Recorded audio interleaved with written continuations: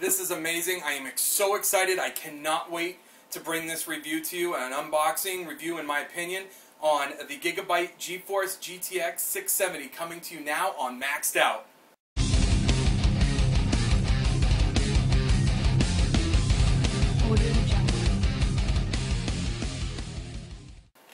So today, I'm going to be reviewing the Gigabyte GTX 670 WindForce X3 graphics card. This marks the first time I've had an NVIDIA card since the GeForce 6800 series, and in PC years, that's pretty old. There are a few reasons for the switch though. Number one, I've had some performance problems with the HD 6870s from AMD. I know a lot of people have had no problems with these cards in Crossfire, so I wouldn't say that my problems are widespread, but nevertheless I'm experiencing lag and less than optimal performance. I spent weeks and in some cases months trying to figure out why things weren't working right, and it basically came down to this. It's an anomaly. I did all the normal procedures like driver sweeping, reinstalling the drivers, installing the latest drivers, and even rolling back to the best performing drivers of the past. However, I just couldn't get things running smoothly. And on paper, sure, everything looked great. In benchmarks like 3D Mark and Unigen's Heaven, I have a beast of a system.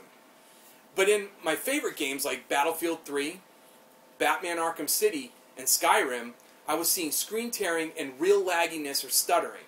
Not what I expected from two high-end graphics cards. Now to be fair, as of the time of this video, the Catalyst 12.7 beta drivers worked amazing for me. Probably the best drivers I've ever used with these cards. But unfortunately, it's a little too late for me. I've already made up my mind to go green once again.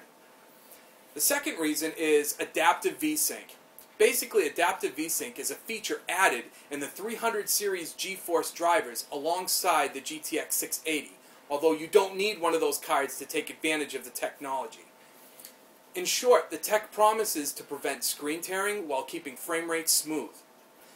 Ever notice how you can get 80, sometimes 90 FPS in a game with Vsync shut off, but with it on, the FPS will drop like 10 or 20 frames? Well, this technology claims it can prevent all that. You can see more of it on NVIDIA's website. Number 3, FXAA.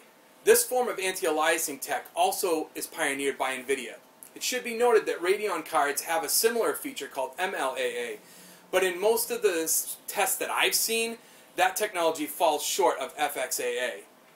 Anti-aliasing is an age-old problem that is very hard to eliminate unless you sacrifice frame rate. Until now, it's been hard to balance visual fidelity with performance, but it seems NVIDIA has hit the jackpot this time around. Now, there's a couple reasons why I chose the GTX 670 over the 680. From all the benchmarks that I've seen online, because you can't test video cards out before you buy them like games, it's hard to avoid depending on some sort of benchmark result. There's a very small difference in performance between the two. They both have the same architecture. There's just a difference in the number of CUDA cores. 1344 on the 670 to 1536 on the 680. And the core clock speeds are 680 megahertz to 1071. Still very small margins. I'll post the links to more information on why that's all important. Still, in most cases, one GTX 670 can outperform two HD 6870s and is about the same as one 680. 2 was the price.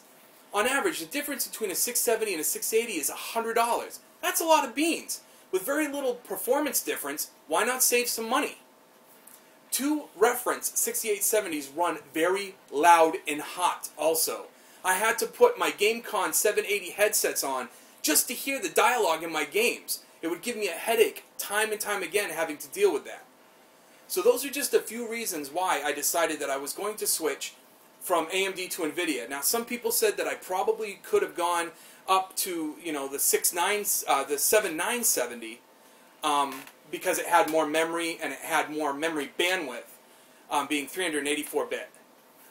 But from all the different technologies, like I said, from the adaptive Vsync to FXAA, to the fact that developers seem to favor NVIDIA a lot more, or they get more help from NVIDIA, I decided that I was going to give it a shot this time around.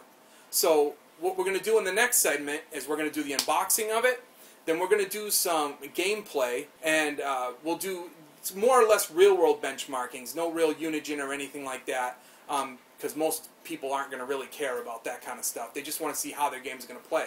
And then at the end, I'll give you a conclusion to see if my purchase was worth it, because I'm stuck with it now. So we'll see you in the next segment.